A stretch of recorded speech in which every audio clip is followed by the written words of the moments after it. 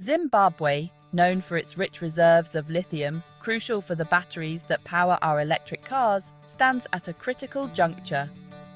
The country not only faces a surge in demand for this metal, but is also entangled in a web of human rights abuses and political repression, especially intensified around the 2023 elections. The government's crackdown on civil society and opposition isn't just a local issue. It echoes a warning to the global community about the fragility of democracy and human rights.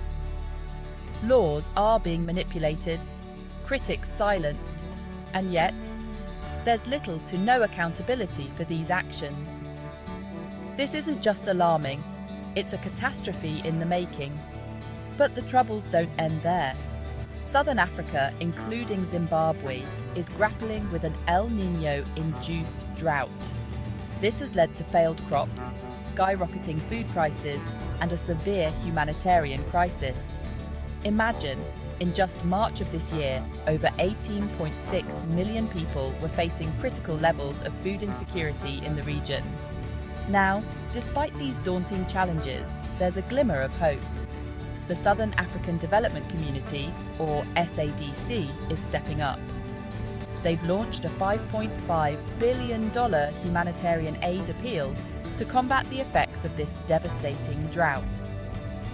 This regional effort is crucial, not just for immediate relief, but for sustainable support through this crisis.